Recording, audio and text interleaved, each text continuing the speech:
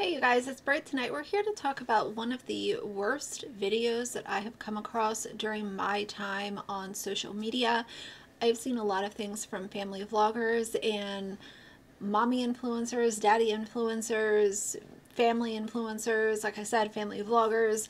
And this is absolutely one of the most awful pieces of content that has ever been posted on social media. That is my opinion, but we're going to go over it. So if you're interested, please keep watching.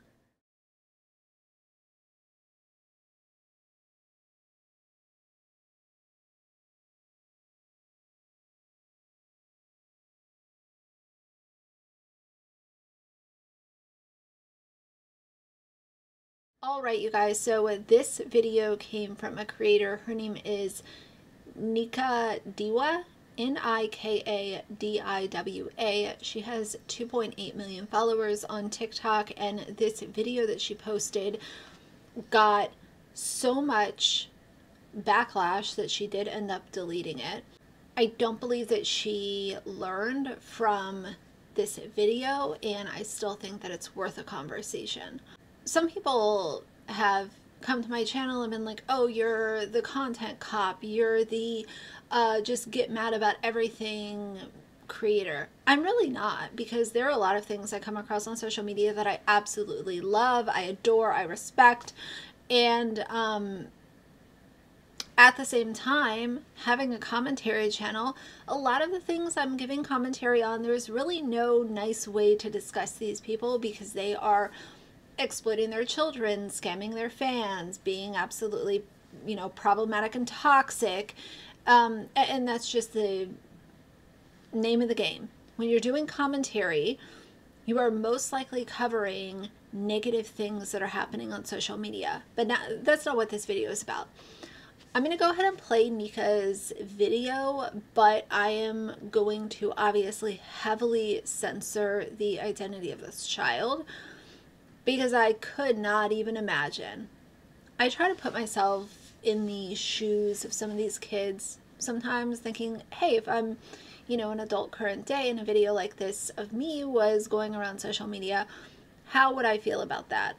And I would be heartbroken, and I would be devastated, and I would bare minimum want my identity blurred out. And that's what I try to do. This area right here, this is your private part. So only mama's allowed to change it. My uncle do it? No uncles change diaper. Will your dad do it? Your dad can do it. Yeah. My mom do it? I can, yes. No boys are allowed except daddy. If someone changes your diaper, say, I have to ask. oh, I have to ask? Yeah. It's my body. Okay, may I change your diaper, please? Yeah. Okay, thank you. Thank you. The video that she shared, the caption said, talking to my child about boundaries in private parts.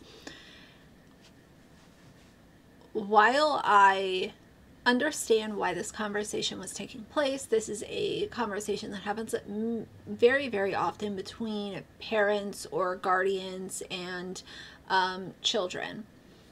Why on earth is this being made content? Why on earth is this being published to TikTok, and you're doing it while you're changing your child? What is wrong with you? Actually, what is wrong with you? I think, I think that question a lot, but with this, I'm actually taking a step back and really saying it out loud. What is wrong with you? I could not, when I think of family vloggers and a lot of the things that they do, a lot of it is tacky, weird, maybe necessarily doesn't belong online, and they're obviously doing it for views. But this broke my soul for this child, knowing that this is on social media. And, kudos to the creators that are calling this out, but I have noticed that the videos that I saw personally didn't have the child's face blurred, which I think is a problem. That's just me personally. But yeah, set boundaries for your kids. Don't ever post it on social media. Boundaries are good. The oversharing aspect of what these vloggers are doing is absolutely disgusting. And they have people that are constantly continuing to support them. And that's why we have people running around like the Britt family, the Doherty Dozen, the Ace family until their recent, quote, divorce. You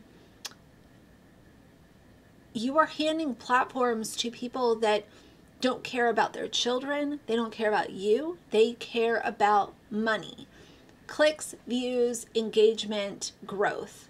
That is what they care about. And they will put anything on the front lines to make sure that they are getting that, what I call dirty money paycheck.